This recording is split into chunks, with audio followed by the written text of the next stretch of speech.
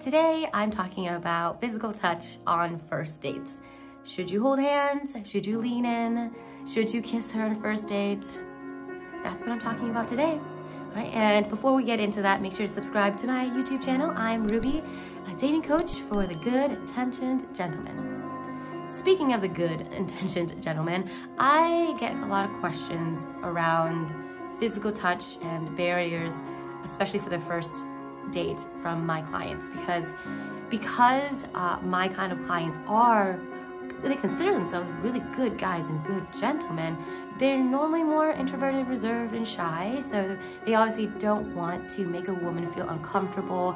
They don't want to cross any boundaries, so they want to lean to the sides of not doing anything at all, but at the same time, they know that if you don't do anything, you may not show interest. And if you don't show interest, she doesn't know she's interested in you, and then you get friend-zoned. So it can be a very confusing topic. So that's why I wanted to definitely discuss this today.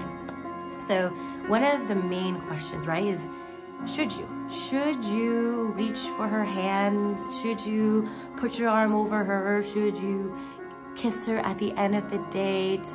Well, my answer to that is depending on her responses and depending on your chemistry and connection.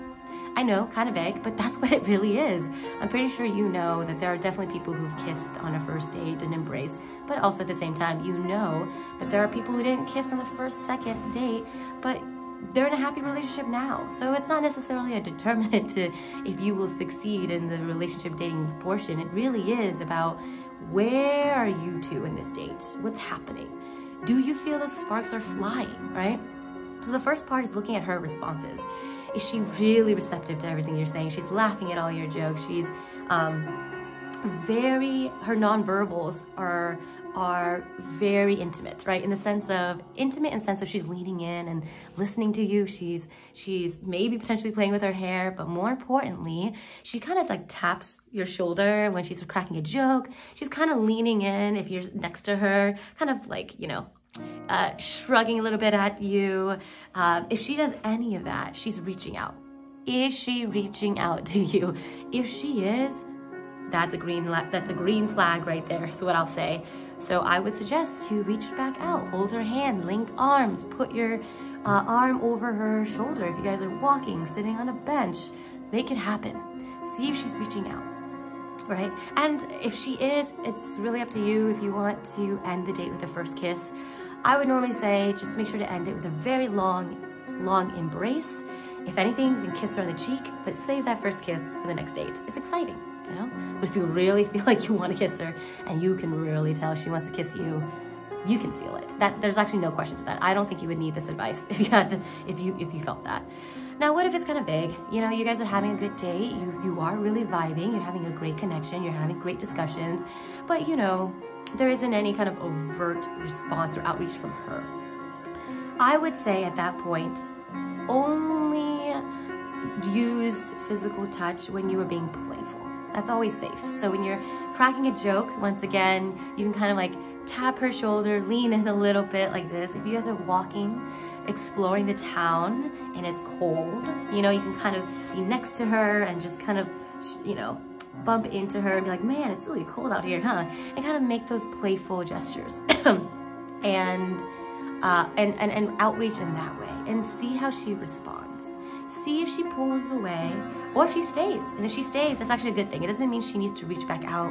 It just means she likes it, you know, and she'll accept it. I think as long as you make those outreaches, that's already showing interest. As long as in conversation, you're leaning in, you're getting closer to her seat-wise, where you're sitting, like all those minimal small things still is showing a bit of interest, and you're not friend zoning yourself, as people say. And then the most important gesture here in regards to physical touch that makes sure the interest is there is at the end of the date, the long embrace. You know, if you really like her, make sure you go in for that hug. And when I say hug, don't do the tap one arm hug.